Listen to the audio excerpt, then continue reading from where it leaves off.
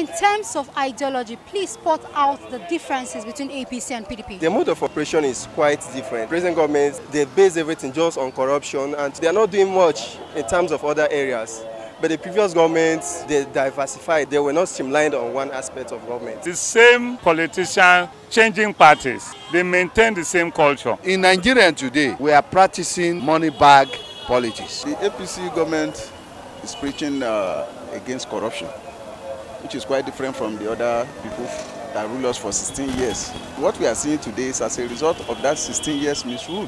Even if they have something new to bring out, they are either trying to bring it out in their own context, not something that will favor the Nigerians. So what we'll have is just people changing clothes. As long as there's no ideology, we're talking about ideology, there's no ideology. What's the ideology of APC?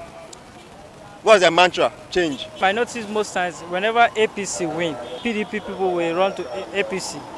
So anytime PDP win, APC will come. So they are just interwoven. This instant administration is faster in dishing out decisions, which wasn't obtainable during the PDP administration. Between APC and PDP, different many. They rule the country flexible. APC time now rigid and their thinking, their way of listening is the same thing. They only change party, they don't change their character, they didn't change their attitude.